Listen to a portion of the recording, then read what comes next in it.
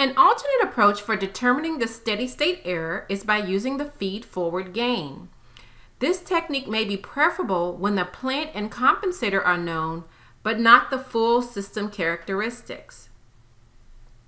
System type is defined by the number of integrators or poles at the origin in the feed-forward gain.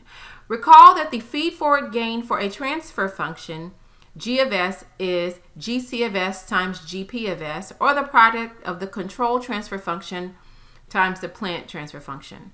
A type N system has N poles at the origin in G of S.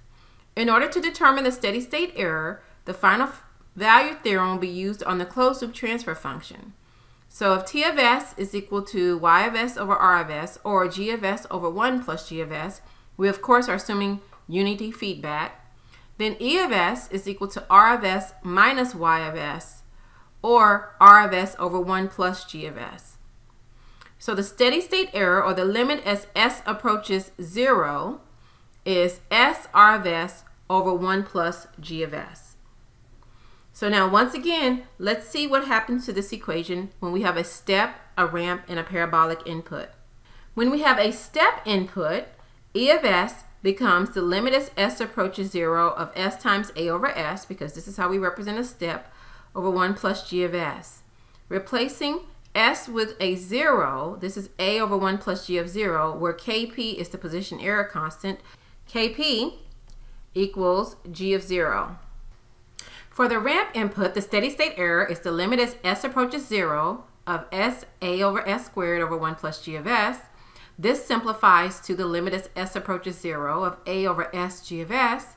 So Kv is the limit as S approaches 0 of S G of S. The parabolic input is S squared over AS cubed over 1 plus G of S, which simplifies to 2A over S squared G of S, or 2A over Ka, where Ka is the limit as S approaches 0 of S squared G of S. So now let's summarize all of these characteristics in our table.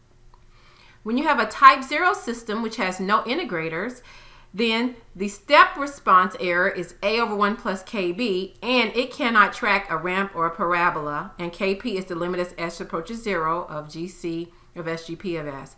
When you have a type 1 system, then the steady-state error for a step is 0, the ramp is A over Kv, and a parabolic input cannot be tracked, so the error is infinity.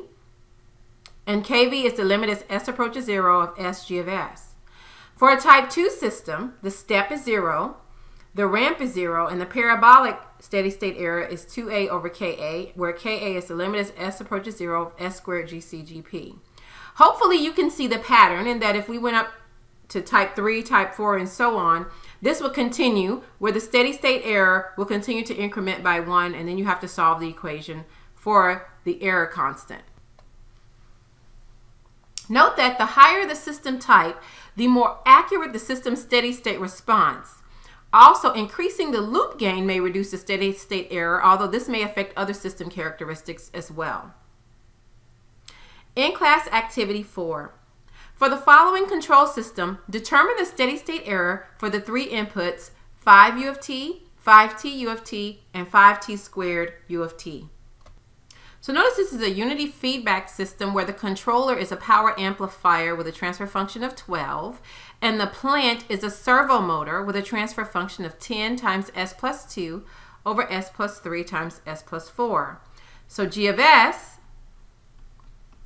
is equal to GC of S, GP of S, which is equal to 120 times s plus 2 over s plus 3 times s plus 4. This is a type 0 system because there are no integrators or poles at the origin.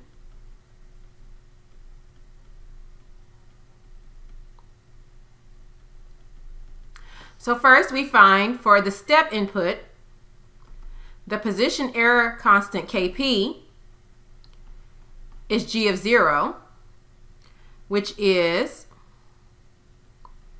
120 times 2 divided by 12. So Kp is equal to 20. And the error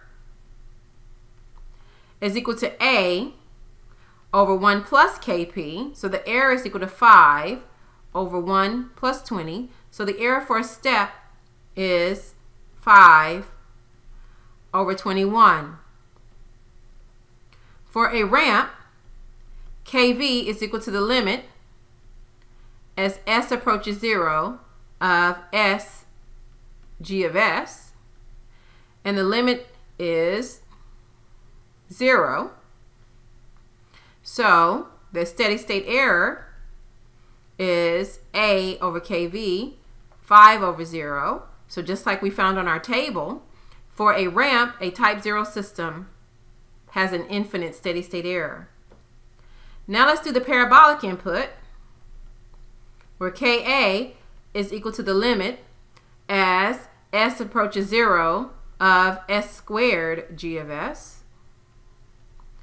This also has a value of 0.